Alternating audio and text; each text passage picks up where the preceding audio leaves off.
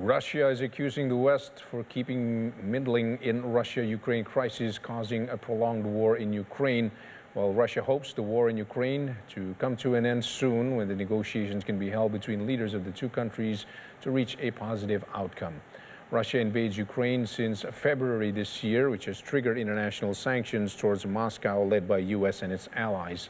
The war has forced millions of Ukrainians to leave their homes for safety. Some of them are now seeking refuge in various neighboring countries, and millions others displaced internally. Thousands of Ukrainians were killed and uncountable others wounded as a result of the Russian invasion of Ukraine.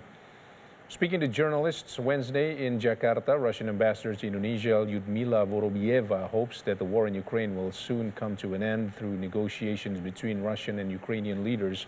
However, she says Ukraine does not show its willingness to negotiate, as no response is yet to be made against Russia's proposal, without providing any details on Russia's proposal themselves. She says Ukrainian President Volodymyr Zelensky actually is not taking any decision about it, but just following the decisions made in the West.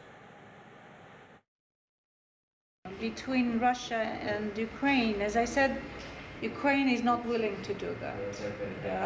Zelensky is always mentioning that he would want to meet President Putin, but it's just words. We're not seeing any intention from the Ukrainian side to reach any agreement. And the presidents could meet, from my point of view, is only if there is already, we know what agreement would be.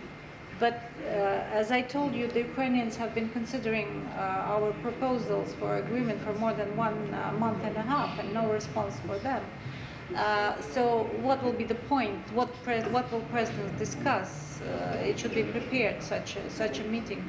Again, if you ask me, Zelensky is not the one who is taking the decisions. Of course, he's just following the decisions that are made in the West. So far there is no point in that meeting.